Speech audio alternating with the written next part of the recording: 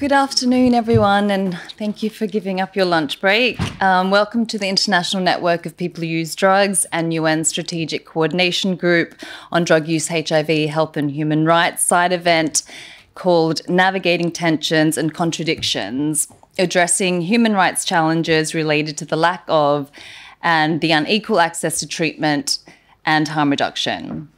So we have a long list of co-sponsors. I won't name them all, but very much appreciate the co-sponsorship. And the list includes regional and national, community-led networks, civil society, member states, and UN agencies. And so longest list we've had as co-sponsors of an event led by drug user-led networks at the CND. So it's really incredible to see this mobilization of support. So this side event is part of a series that discusses the 7 key topics outlined in the report on human rights challenges in addressing and countering the world drug problem released by OHCHR in August 2023. Ours is focused on the challenge of harm reduction, or challenge of access to harm reduction and treatment. We've headlined our side event calling out the tensions and contradictions between human rights and drug policies, which, as people who use drugs, we find ourselves caught in the middle and are forced to navigate these tensions along with many others. In this side event, we'll hear from a range of speakers on how they, in their own ways, work in spite of the tensions and contradictions. But before that, I'm really pleased to pass the floor to Ambassador RAPHAEL NAEGELI from Switzerland, who's a strong champion of equity and human rights. Ambassador, you have the floor.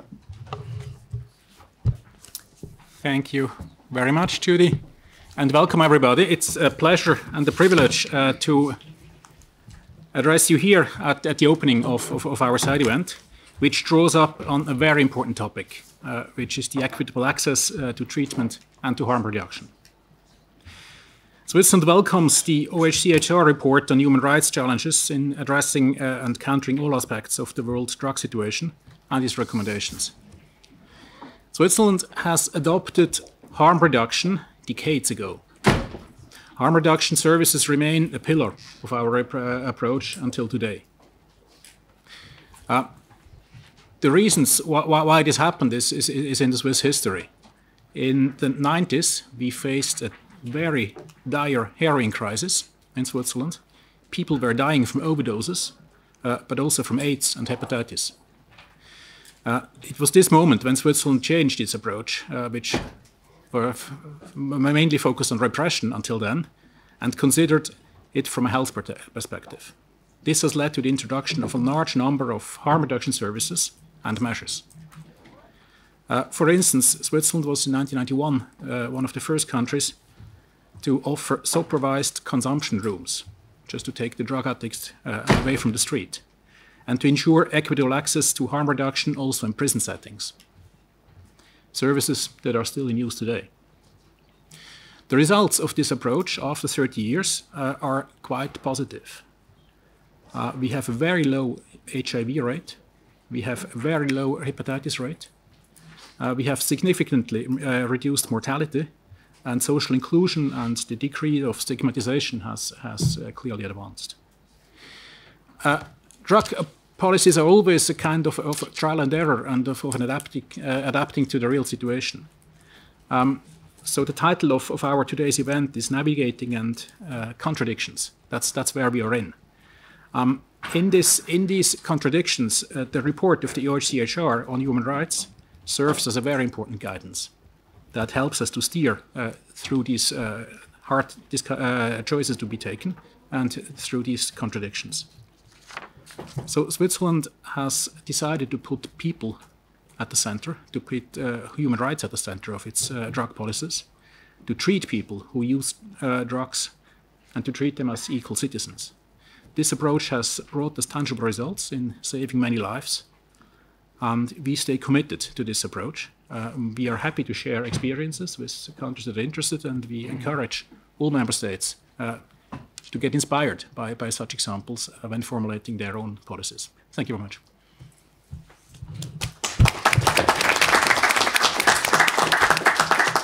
Thank you very much, Ambassador. And Switzerland, of course, as you mentioned, is a real model that people who use drugs hold up. So next we have a presentation from Monica CHIUPAGEA. She's the expert on drug use and HIV from UNODC HIV/AIDS section, and also civil society lead. And she'll be sharing some of the work of this section and department on harm reduction. Also, I just want to mention it's her birthday today, so if you wanted to take her aside after the event to wish her a happy birthday.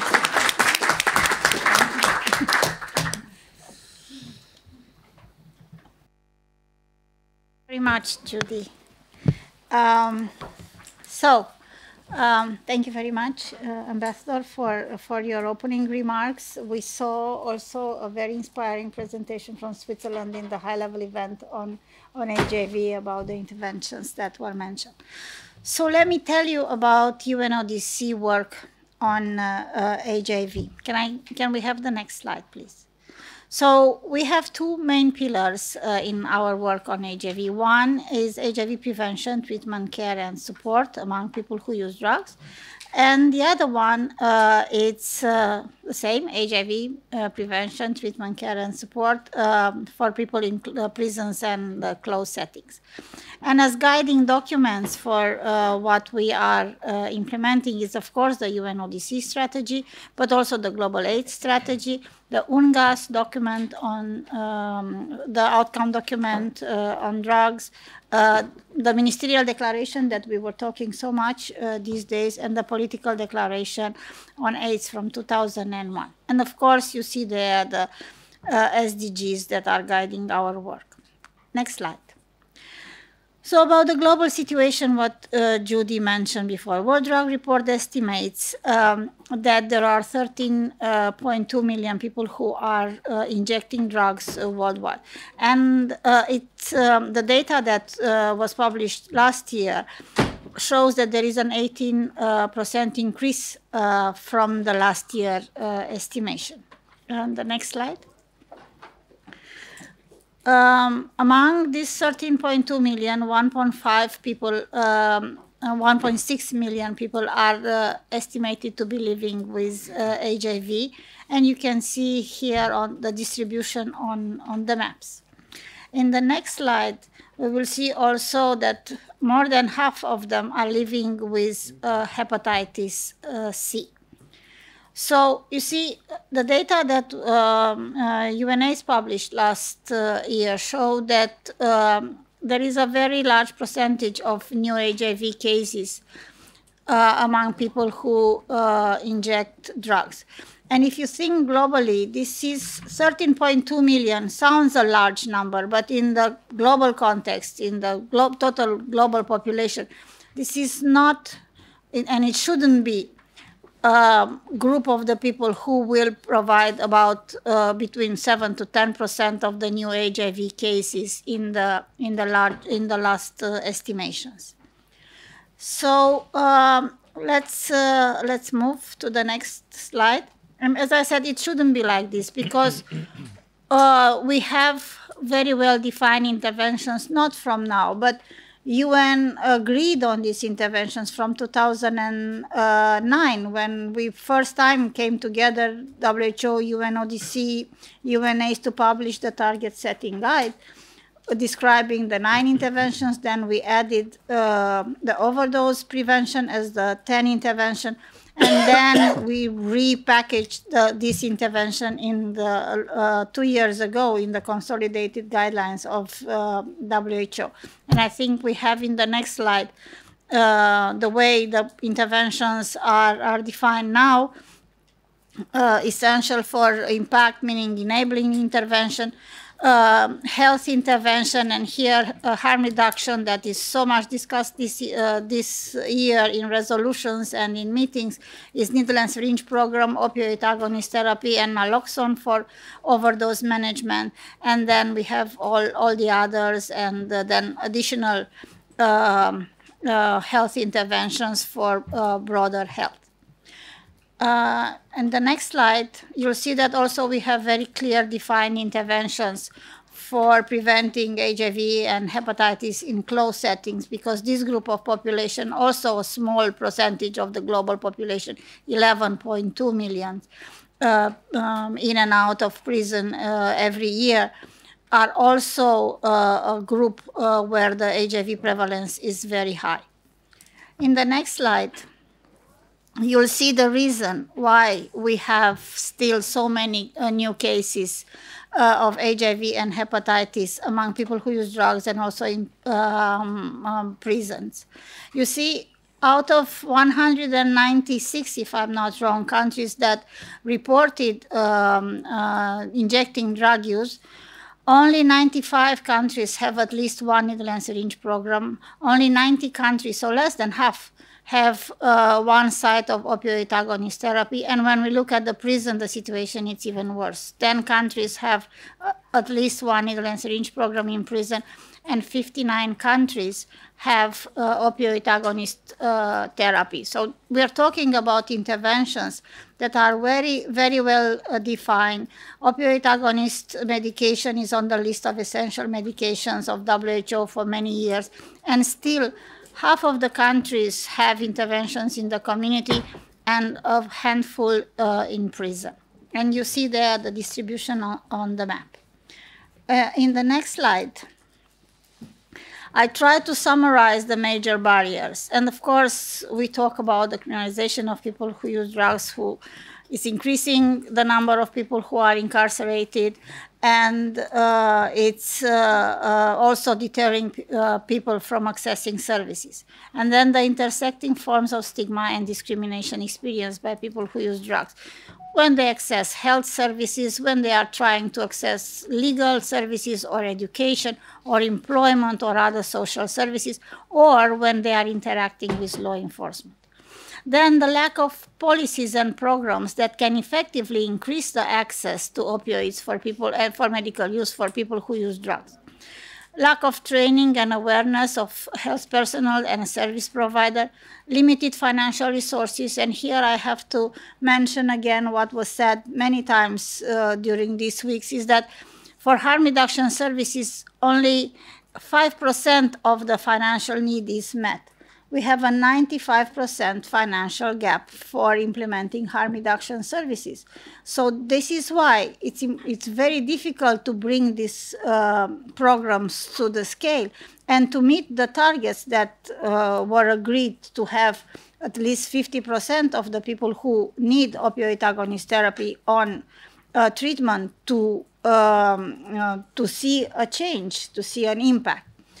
And of course, there are cultural attitudes that are different from one country to another, from one region to another.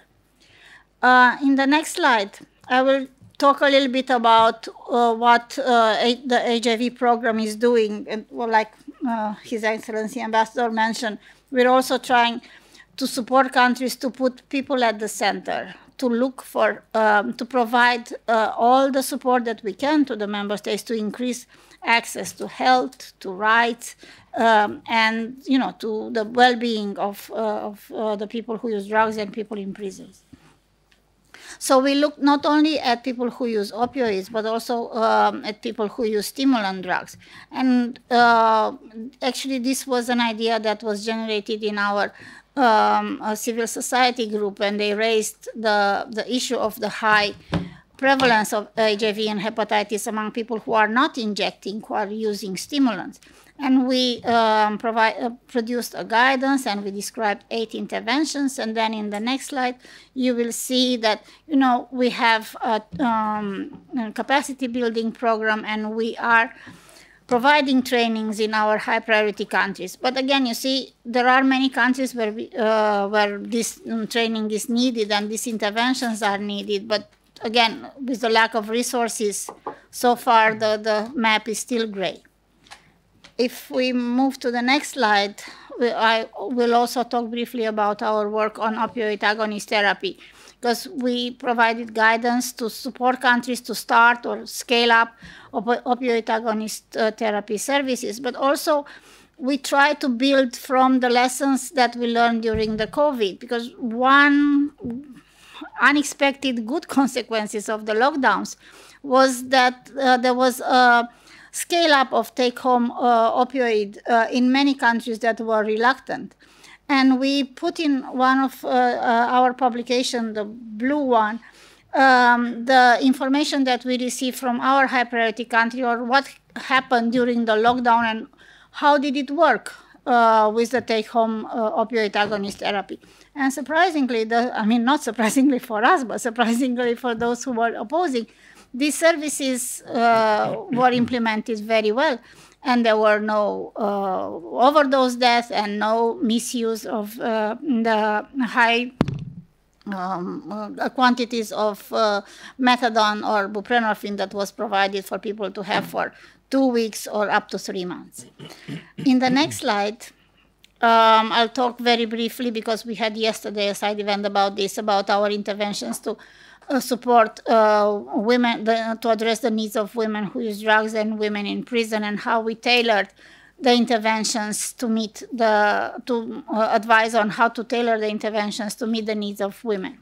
And the next is our work in prisons and how we are trying to scale up access to treatment and also to support countries to improve the prison conditions. And in the next slide, it's an example of our work with civil society and community-led organization. I've mentioned this in many of our, all the interventions that you saw here were the result of our discussions and the advice that we received from our colleagues from the civil society. It's called the UNODC Civil Society Group on Drug Use and HIV. And in the next slide, I try to summarize some recommendations for the way forward.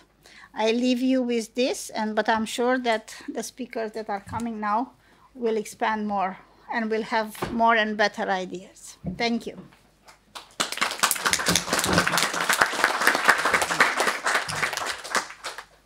Thank you so much, Monica. And I think key message was we know what works. I think the question is, why are we not there yet? I know you outlined some of the barriers in your presentation. I'll just turn to the first speaker on our panelists just to tease some of those out. So she's Angela McBride, the Executive Director of the South African Network of People Who Use Drugs, who has a many years background as a peer educator and coordinator. So Angela, from the perspective of people who use drugs, what are the primary reasons for why we are so behind when it comes to harm reduction and treatment? Thanks, Judy. And happy birthday, Monica. Hi, everyone. And I'm really grateful to be here today, and I'm going to try and summarize this as much as possible. And I think ultimately in South Africa, we've noticed that the biggest challenge, and it's a challenge that we find a lot of the time when it comes to harm reduction and addressing the needs of the community, is the lack of funding, or at least in some cases in South Africa, the supply is not meeting the demand. Whether it's through informal or formal consultations, observations through community-led monitoring that's been happening, the community is frustrated that there isn't enough access to OAT. There isn't enough access to needles and syringes. And unfortunately, this is frustrating within itself. And the service providers, a lot of the time, are the ones who are blamed for this from the community's perspective. But it is deeper than that. It runs deeper than that, because budgets are the restriction. If we don't have government buy-in, if we don't have sufficient funding coming in to procure needles and syringes, to procure methadone, or at least to subsidize some of these costs, it is impacting our movement forward.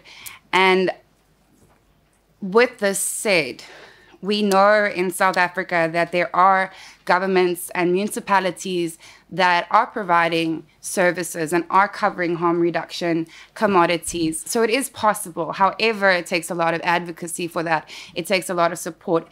And through institutions, advocates, and advocacy, we can look at how we can push for more funding, more buy-in from our governments. But not only do we have the challenge of not enough supply to meet the demand, but we've also started to notice the lack of a living wage for peer educators. And I want to spend time speaking about that because I think we all hear enough about we need more needles, which is vital. We do need more needles. We need more OAT. We need more other like harm reduction commodities for other people who are using drugs and not necessarily just injecting drugs. But we also need to be considering the experts. Peer educators are the ones who are going out and providing the needles and syringes. Peer educators are the ones who are going out and doing HIV testing and counseling. They are doing the hardest work. You're seeing the people you love. You're seeing your friends having to tell someone you care about you now have hepatitis. That is the harsh reality in South Africa. But the peers, the people who are doing the hardest work, not sitting in offices, not sitting in aircon rooms, but actually going out and doing the physical work, they're getting paid nothing.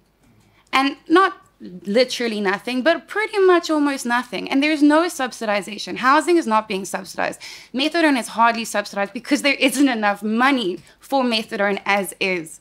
And this is a massive problem because you've got institutions and organizations that receive large amounts of funding for harm reduction in South Africa, and they're not consulting with communities. They're not bringing their own peers into, I'm sorry, I get quite emotional about this, but they're not bringing their own peers into the room to discuss their budgets. They're not having the peer educator look at the budget and say, hold on, you haven't included an increase for me in the next 3 years. What about inflation? It's not being done, but yet, unfortunately, there are cases and spaces where the increases are considered for management. The increases are considered for rental or the likes of that. But the people who are doing the most work, the hardest work, the real work, they're not being paid a livable wage. And that is a massive problem. But it can be addressed. Include us in the conversations. When it comes to budget, as funders and donors, it is your responsibility to also hold that the person you are funding or the organization you're funding accountable to say, where has your community consultation come in? Have you consulted with the people that are doing the greatest amounts of work and the most important work? So we need to be looking at it holistically. It's not just the peer holding the service provider accountable or the service provider holding the funder accountable for money. It's not about that. It's about ensuring that the people that are doing the work are getting paid a livable wage. Because ultimately, if you're hiring a peer, that means you're hiring a person who uses drugs. That means you are hiring someone who you're meant to be serving. And if the salary or the wage does not reflect harm reduction, reducing harm, then how can we say we're providing a harm reduction intervention? If someone is unable to afford rent, unable to afford methadone themselves, unable to afford meals, or if they receive a small amount of wage that can only cover those, where is the money for emergencies? Where's the money if they have children? Where's the money if they want to buy shoes or buy uniforms or buy a microwave? It is not there because there is not enough budget taken into account. So, long story short, yes, there is a need for more harm reduction commodities. There is a need for more people who use drugs interventions, like treatment for hepatitis, safe stimulant packs and the likes. But there also needs to be proper consultation with peer educators and ensuring that there is a minimum wage provided. We cannot be sitting in a country and saying, oh, this is the minimum wage overall for a country, when we don't have a minimum wage for harm reduction and peer educators as well. There needs to be a livable wage. And if not, there needs to be a subsidization. Either housing be made available or medication be made available. But we cannot be working forward and putting the people who are doing the work, the people who we are actually meant to be serving, we cannot be making them suffer because it contradicts the entire concept of harm reduction. Thank you.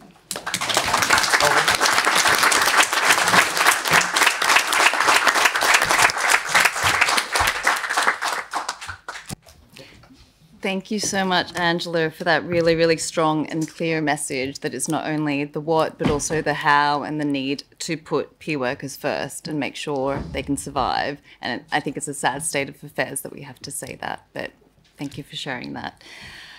So next we have JINDRICH VOBORIL. He's National Drug Coordinator of Czechia, who has worked on community-based services and drug strategies, both nationally and globally. So the panel question is, so Czechia's drug policy reform plans were referenced in the positive development section of the OHCHR report. Can you share more about the plans, developments, and what made this opportunity for change possible? Thank you, Judy. The Czech Republic, Czechia, so I use Czech Republic, yes, we use both. Who are those Czechs teaching anybody from the West about human rights? This is a question that I was asked seriously when we introduced the document that we wanted to put during our presidency, when we said we put human rights in the center of drug policy. And several countries came and asked this question. Who are you to teach anybody about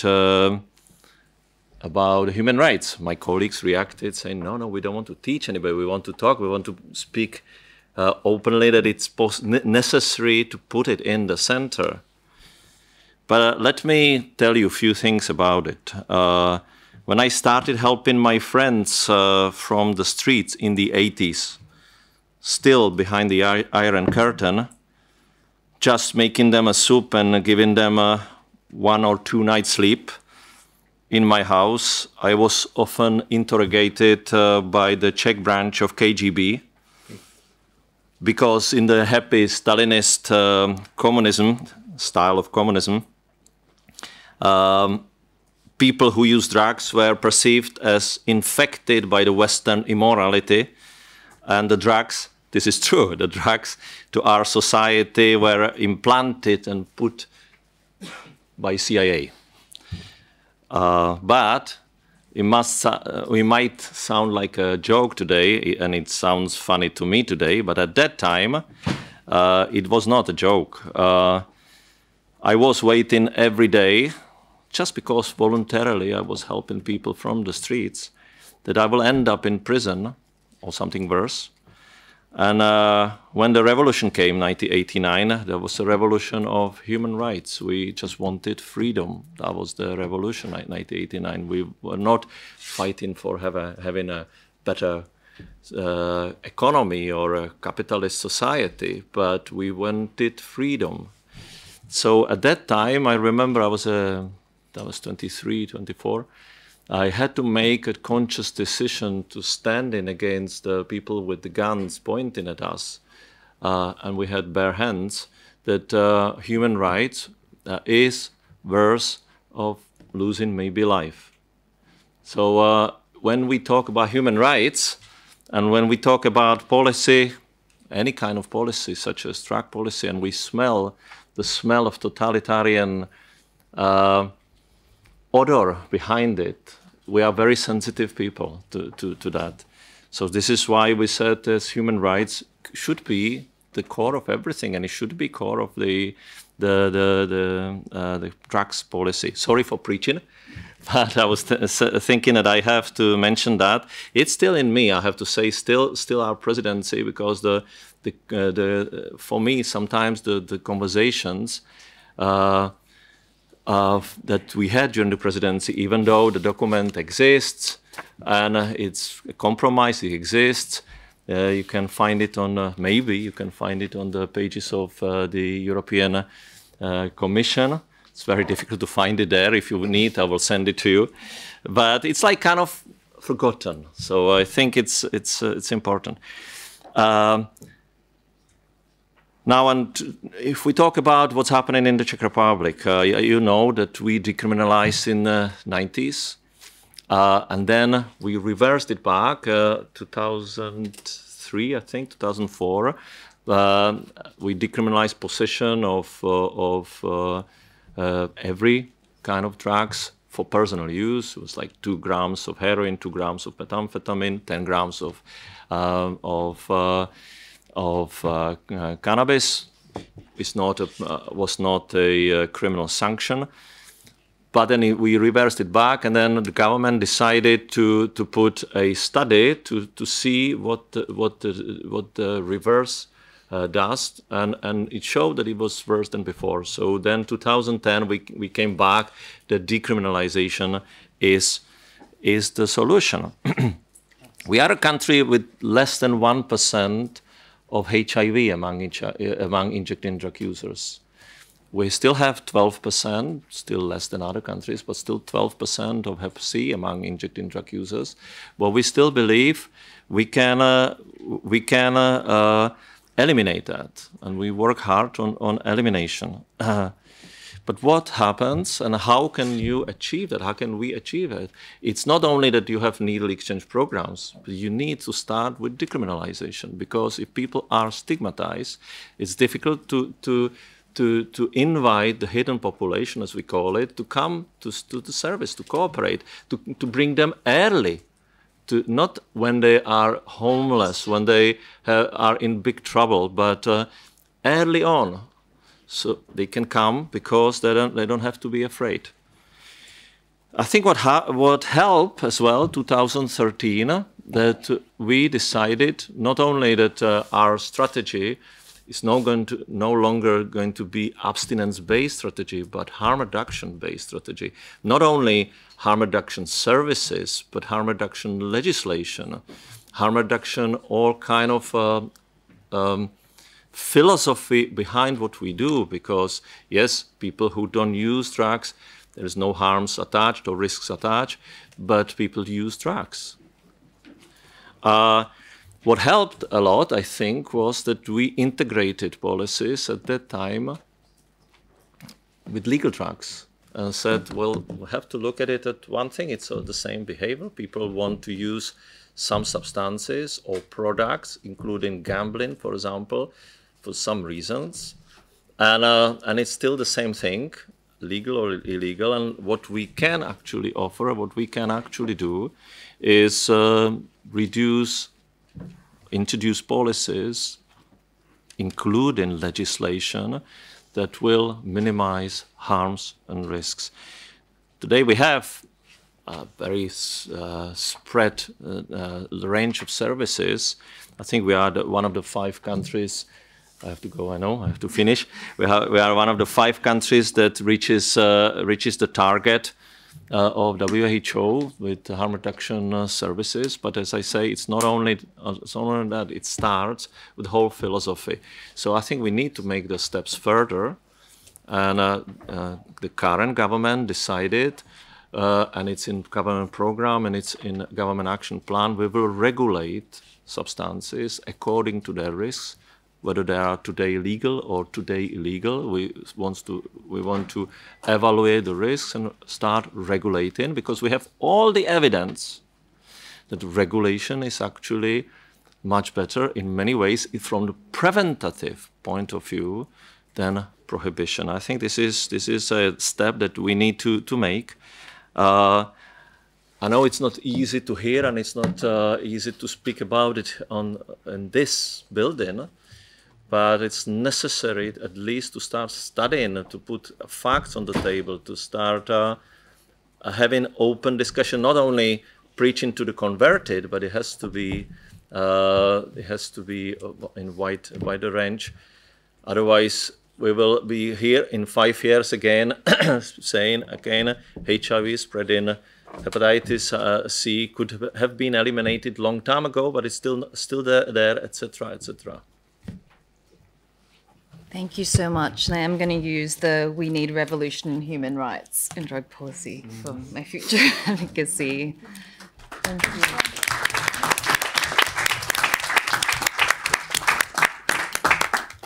So next up we have PALANI Narayanan, Director of the Drug Policy Program of the Malaysia AIDS Foundation, and SKPA2 Health Equity Matters, who's a Senior Public Health and Harm Reduction Specialist. So PALANI, in Malaysia, efforts toward drug policy reform are underway. Can you share more on how successful drug policy reform would lead to equitable access? Thank you, Judy. Happy birthday, Monica. Hello, everybody else. The efforts towards drug policy reform in Malaysia has gained significant momentum in the last couple of years. The policy we are advocating for and working towards is decriminalization of drugs for use and personal possession. There is an increasing level of support among both government and non-government agency. We are approaching decriminalization policies from various angles, including prison overcrowding, impact on women and children, public health, and economic cost, including enforcement, incarceration versus treatment. However, it's not without its challenges, but due to time constraint, I'll stick to the challenges around treatment issues only. You see, Malaysia successfully implemented a national harm reduction program in 2005 that brought the epidemic or the infection among people who use drugs by approximately 80%. Since then, we've had a high coverage of methadone and NSP programs in Malaysia. In the last several years, heroin use and injecting has reduced drastically, and ATS use has increased significantly. Now, HIV among people who use drugs is no longer a pressing issue for many stakeholders, and this makes advocacy for drug policy change through HIV a difficult one. The harms associated with drug use at the moment are violence, mental health, family disruptions, incarceration. And what are the harm reduction measures to prevent violence, mental health, incarceration? Treatment such as opioid substitution treatment is not available for ATS use, and services for mental health are few and far between. Traditional harm reduction services are closing due to the change of drug type, so people also question our investment in harm reduction now and drug policy now that we have HIV levels that are low. So people who use drugs, including gay men and transgender people who engage in chemsex, have very little contact with harm reduction services or treatment facilities. And in the name of preventing crime and violence, people who use drugs continue to be incarcerated or sent to mandatory drug rehabs. So we have to ask ourselves, and we do, we have saved thousands of lives through our harm reduction program and preventing HIV. Is saving lives enough? Is that where our moral and public health obligation ends? Is a life saved good enough if that life is being incarcerated 52 times before they reach the age of 40, as it happened to Siti, a woman who uses drugs in Kuala Lumpur? Siti is a reminder that successful harm reduction programs alone is not going to make people who use drugs treated with respect, dignity, or human rights. We need drug policy to ensure that all the gains we make in harm reduction is sustained. We need to ensure that all harm reduction program guidance includes promotion of drug policy reform, or as my previous speaker said, harm reduction legislation.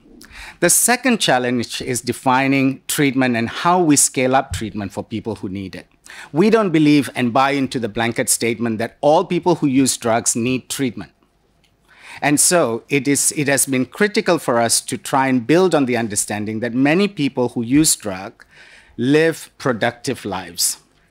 Problems arising from drug use during this time may need psychosocial assistance and counseling, but nothing more.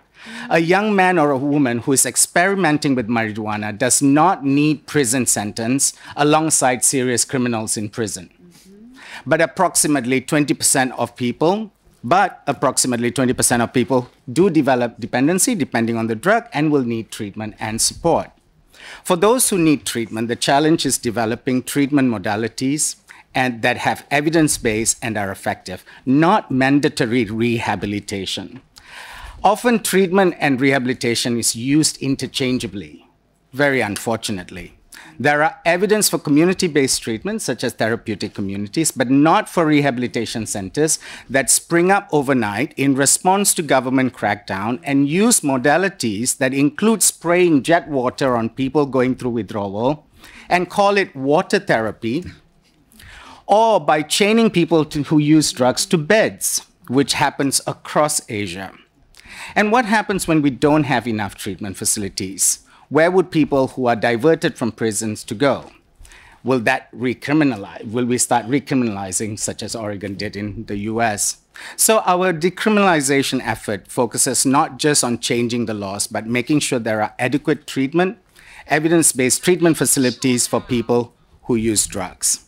At different phases of the spectrum of drug use. So to answer your question, Judy, on how decriminalization will lead to equitable treatment and harm reduction, number one, decriminalization will increase treatment-seeking behavior. When people feel safe and less fearful of being incarcerated, people who need assistance will come forward for treatment. Decriminalization will hopefully lead to better understanding of treatment and who needs it. Distinguishing the various reasons why people use is a start. Accepting that treatment is better than treating people as animals in cages through incarceration will hopefully follow. Decriminalization will hopefully increase funding for other treatment modalities, including community-based treatment. This is never guaranteed, of course, and as I mentioned earlier, needs to be crafted through careful advocacy strategy, particularly as we're talking about savings from law enforcement and incarceration to fund treatment. Now, changing these archaic, punitive, and repressive drug policies that has served to benefit a few while harming so many is not an easy task and will require coordination from all stakeholders, including Anti-Narcotics Board, Ministries of Health, community-based treatment, religious organization. But such is the complexity of drug use and magnitude of and complexity of drug use and drug dependence that we cannot just seek a simple answer or a quick fix. So by decriminalizing drug use for personal use and possession, we hope that our government will recognize that people are often on a spectrum of drug use, that we need different treatment for different people who use drugs, that not all people who use drugs need treatment, and certainly not always rehab, that treatment cannot be mandatory or forced, that treatment must be rooted in evidence and respect for human rights. We believe that people who use drugs cannot be punished for the society's and government's failings to prevent drugs from being produced, trafficked, or sold. Drug policies that focuses on punishing and incarcerating people who use is hypocritical and corrupt. Ladies and gentlemen, we must set out to change that. Thank you.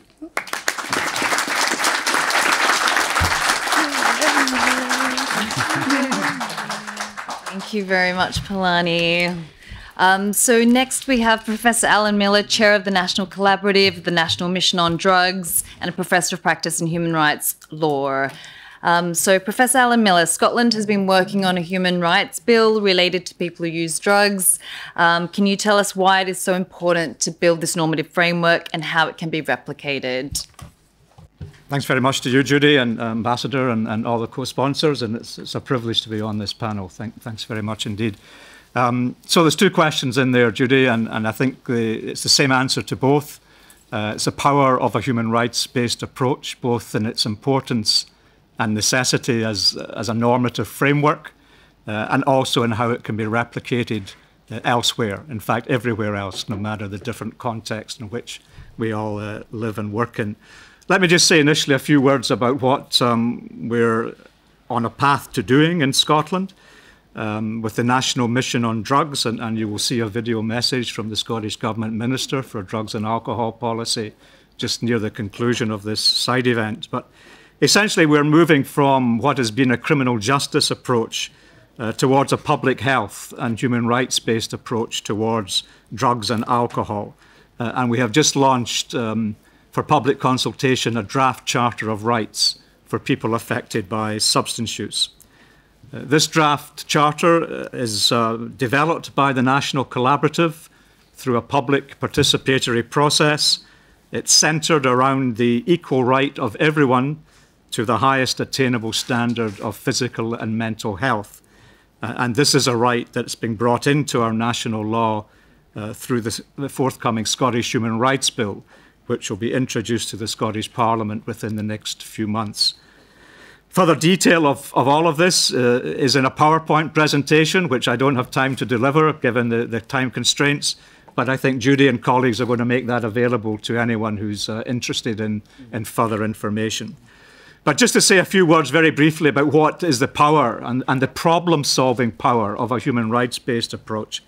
It is that all laws, policies and practices, including relating to drugs, need to be grounded in human dignity and human rights as you say, a normative framework that shapes all law, policy and practice. And in the context of drugs, this plays a vital role in shifting the power imbalance and changing the culture. It empowers people who use drugs to see themselves as rights holders, not self-stigmatize them, and also, for example, that they have the same right as everyone else to the highest attainable standard of physical and mental health, and that includes harm reduction. And it shifts the culture from the negative one of criminalization, stigma, self-stigma, which causes disempowerment and discrimination, and it moves that towards the positive culture of empowerment of people who use drugs, of seeing themselves as rights holders, and those who are in positions of power now as in fact duty bearers under an obligation to ensure that these rights are respected, protected and fulfilled. So in answer to the question, well, how do we replicate, if we want to, what we're trying to do in Scotland elsewhere and apply a human rights-based approach? And a human rights-based approach, of course, is universally applicable because it's grounded in international human rights law. And almost every country has either ratified these UN human rights treaties or has included these rights in their national constitutions. And the UN also has a common understanding of a human rights-based approach, often referred to as the panel principles. That's P for participation, A, accountability, N for non-discrimination, E for empowerment, and L for legality. And we're lucky also to have, in the last 2 or 3 years, work done by OHCHR and others to develop the international guidance on human rights and drug policy, which provides a very useful sort of translation of what this human rights framework means in the context of drug policy. So a human rights-based approach offers very practical, everyday guidance on how to implement these rights, how to make them real in the different contexts we all work in.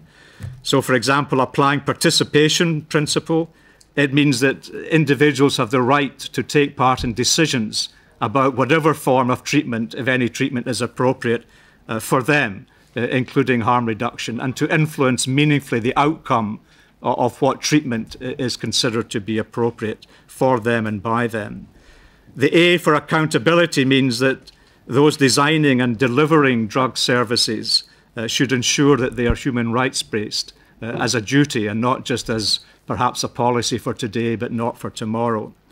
And then there should be no discrimination resulting from stigma against people who use drugs, who have the same equal rights to health that everybody else have, and that they are empowered to take part in designing, delivering and monitoring the provision of all public services. And all of this, the L of panel, is grounded in the international and national human rights legal framework. So, in conclusion, the right to health, for example, under this normative framework requires that health care services are available, they're accessible, they're acceptable, and they're of sufficient quality.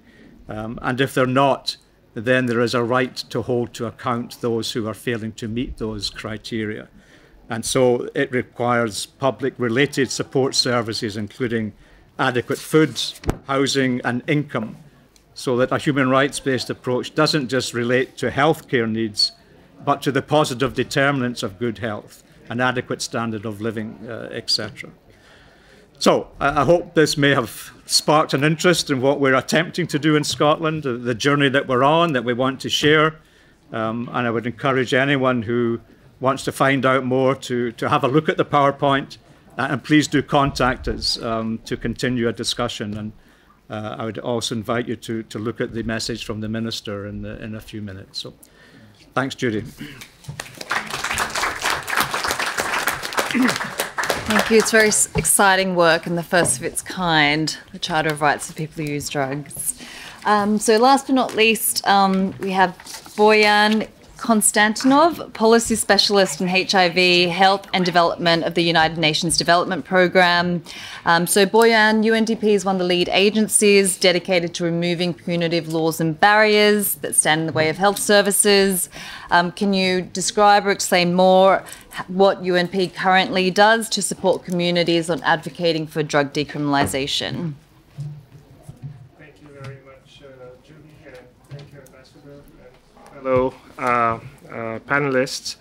UNDP actually provides policy advice and technical support to support the processes of law and policy reform. And we partner with all stakeholders, including very much so civil society and community organizations, to emphasize why it is important for these punitive laws and policies to be removed and for enabling legislation to be adopted. It is very disturbing that we have 143 countries that still criminalize HIV around the world. And according to UNAIDS, there are 145 countries that criminalize drug use or possession of small quantities. Actually, Harm Reduction International has a higher number. So still, it's very, very high. So clearly, in order for us to be able to address HIV and co-infections such as hepatitis C, so that we deliver on the pledge in Agenda 2030, which is to end AIDS as a public health threat and tackle hepatitis, we need to do a lot more. And UNDP, as one of the co-sponsors of UNAIDS, of the Joint Program on AIDS, is supporting these processes and aspiring to lead and convene the work in partnership with all other co-sponsors, among them UNODC, and with all other stakeholders for these laws to be reformed. This is a very long and sometimes very difficult process. When it comes to HIV criminalization, if you see the dynamic chart, things have barely moved. When we look at decriminalization, for instance, of same-sex sex, we have certain progresses recently, but also cases of regress. When we see decriminalization of drug use, again, we have progresses in certain countries, but as Coordinator VOBORIL mentioned, nothing prevents the country from reversing the process at certain points. So it is important to create the enabling environment for these processes to take place. This is why we have worked to support the Global Commission on HIV and the Law, which is an independent body. UNDP serves as the secretariat, and it has issued 2 reports with the very clear recommendations of what needs to change in order for us to succeed in delivering on the pledge of law reform to address HIV. As a result, we have supported and partnered in follow-up work in 90 countries around the world to this point, including legal environment assessments in 80 countries, this is a 360-degree, very comprehensive assessment of the legal environment with actionable recommendations of what needs to change. And not only in HIV laws, it could be tax law, it could be competition law, it could be many other things. And these legal environment assessments have actually worked. The most recent example that comes to my mind, and I'm sure that there are more, was Côte d'Ivoire reforming laws related to drug use following a legal environment assessment.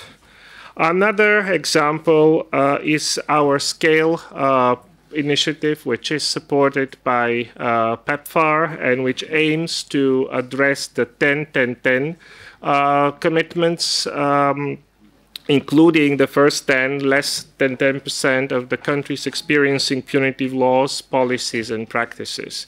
And this is where we support civil society to actually have a meaningful voice and meaningfully participate in the process, in the debate around reforms. We have 45 organizations that are grantees under PEPFAR. And we also have a document which is an evidence review on the pathways to achieving 10-10-10. And last but not least, is the International Guidelines on Human Rights and Drug Policy, which is what Professor Miller referred to. This is a partnership between UNDP and the University of Essex with support from OHCHR, UNAIDS, WHO. And as we speak, the guidelines are being implemented. This morning there were excellent presentations from Brazil and Colombia. Other countries in Latin America, such as Chile, have expressed interest. Ghana has also used the guidelines to support its reform efforts. The work must go on. It's, as I said, a very complex, complicated process. It's not easy to change existing laws, especially if they're criminal laws.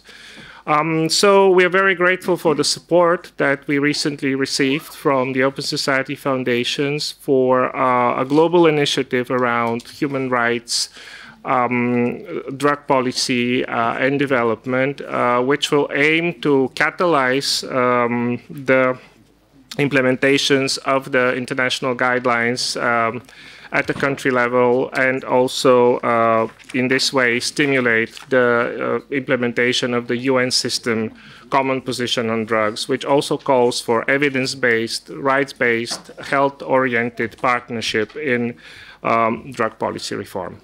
Thank you very much.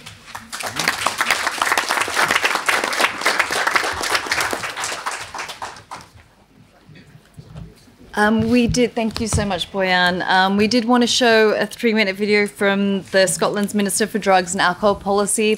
I would like to start by expressing my thanks to the international network of people who use drugs for organising this event and for inviting me to say a few words about our work to integrate drug policy and human rights in Scotland. Thanks also to the speakers and attendees for their contributions. I am sure it has been a fruitful discussion. I am new in this role as Minister for Drugs and Alcohol Policy, but my previous role was as Minister for Culture, Europe and International Development, and I would really like to bring some of that experience with me to continue to learn and work together in an international context.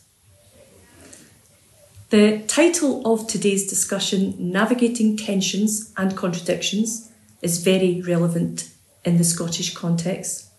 As a devolved government, we don't have control over drug laws, but we do have powers in other areas such as policing, prosecution and sentencing, education, health and social work. We are trying to manage these tensions and maximise synergies with the new Human Rights Bill in Scotland, which will incorporate the right to health into our domestic law. We have staked a strong position in relation to drug law reform, calling for the UK government to decriminalise all drugs for personal supply. And we are doing what we can to increase the availability, accessibility, acceptability and quality of our services. This includes implementing rights-based medication-assisted treatment standards and supporting the opening of a pilot safe drug consumption facility in Glasgow later this year. However, the effects of punitive drug laws are deep-rooted and add to the stigma and discrimination experienced by people who use drugs. So making sure people's rights are respected will take a lot more than this. It requires actions and strategies that are informed and implemented by communities. As you heard today, Professor Miller has been leading the work to develop a Charter of Rights for people affected by substance use. This is part of our effort as a country to shift the drug policy paradigm from one of criminal justice to one of public health and human rights. The Charter of Rights, which has been developed by a network of people from across Scotland, represents the power of communities to effect change. I hope that by sharing our experiences, we can learn from INPUD and other organisations on how to sustain this movement and continue to empower communities to realise their rights. Thank you. I just want to thank everybody for attending today, all the co-sponsors, all the wonderful speakers who I think spoke very passionately about the progress being made, and I hope it can inspire everybody else in their work as well. Yeah, thank you for attending. Thank you to the ambassador as well.